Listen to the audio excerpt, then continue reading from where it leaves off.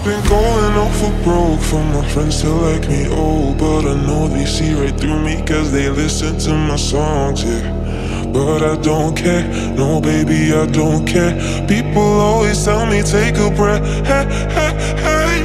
I've been looking for something that haunts me all night. What's up, reefers? Welcome back to another episode of Tank Boys. In this episode, guys, we're going to be talking about the Euphyllia Garden. Don't forget, merch is out, link in bio. We have hats, hoodies, you name it, we got it. So if you want to be wearing the Tank Boy swag, go and get it. If you like this channel, like, subscribe, leave a comment is the easiest way to support the channel. Let's go.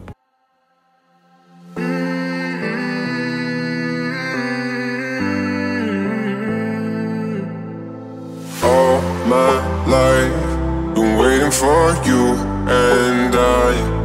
We can't ignore everything going on in between us. In the light, in the dark, you're my witness. All my life, been waiting for you. Alright guys, so this is a top-down shot of the Euphyllia Garden. So here you're going to see I have a mixture of octospawns, frog spawns, hammers, endo, a little bit of everything.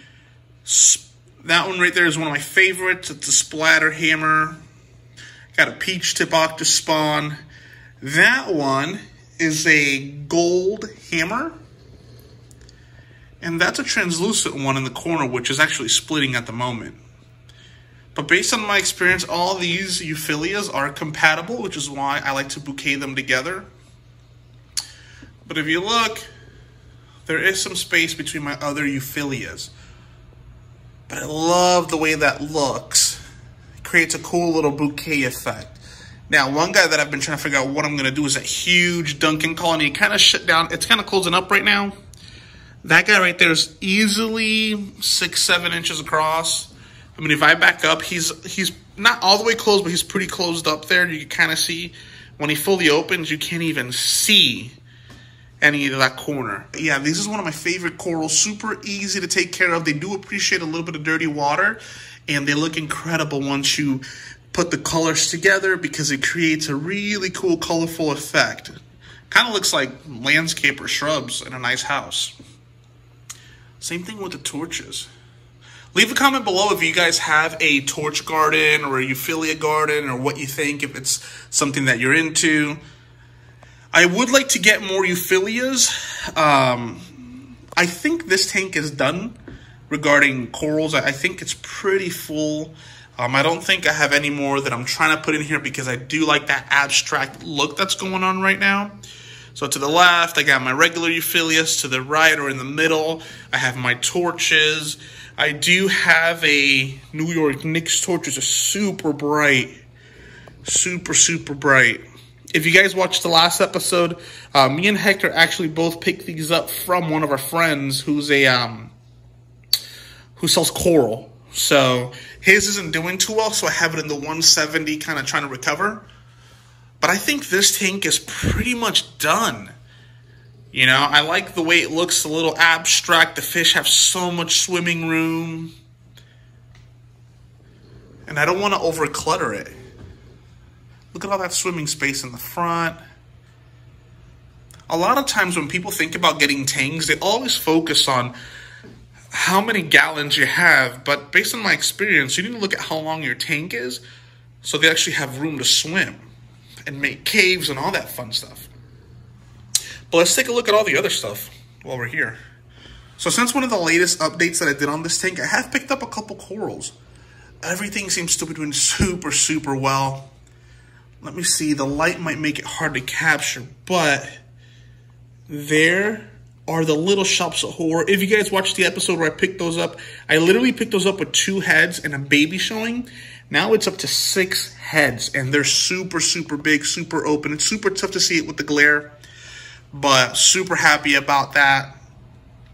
There's my OG Rainbow Blasto. Started out with 1 head. I picked it up on Black Friday at Worldwide Corals in their Winter Park location. Now it has, I counted once like 7 or 8 heads. I'm just waiting to get those crazy pops of colors. From the homework that I've done, I have read that the higher the light that you put them, They appreciate the light, and they will actually get more color. Did you guys just see that? Did you guys just see that casino fish jump out of the water? That sucker literally jumped 1 inch or 2 out of the water. I've been needing to put a lid in this thing for the longest, and I really just haven't because I really don't like the look of the lid. I have a lid in my office, and it collects salt, and it's just not my favorite. But yeah, those fish are crazy. But leave a comment, guys. What do you guys think? Is there any other Euphyllia that I should add on?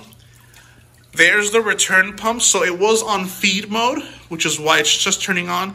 The gyre probably has another 5 minutes or so. And then the MP10 turns on whenever I press it. So let's get the flow back on and take a look at the tank.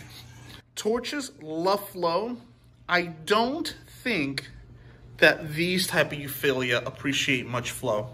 I've noticed that when I hit them with a lot of flow, they tend to close up on me. So I try to avoid a lot of flow. Believe it or not, Dunkins in my, 8 cans love flow. Many times I have high flow going on here and they take it. But these guys are not fans of the flow. Guys, I want to show you one of my favorite zoas. It's completely random, I know. But these zoas have taken off and they're doing so well. I've tried them so many times and never did much success with them. It's the rainbow trolls. Look at those guys. And I have another colony in the office tank that's doing fantastic. Come on, Gomez. Gomez and Morticia. Trying to say hi to everybody. But yeah, guys, leave a comment below and let me know what you think. Do you have a torch garden, a Euphyllia garden? What's your favorite coral? What's your favorite Euphyllia? I know there's some crazy, crazy patterns out there lately. There's a couple LFSs like Reef Lounge USA. I go on their website and I just go crazy with what I see. But one of my reservations with Euphyllias is that they are wall Euphyllia and not branching. And all the Euphyllias that you see here are all branching Euphyllias.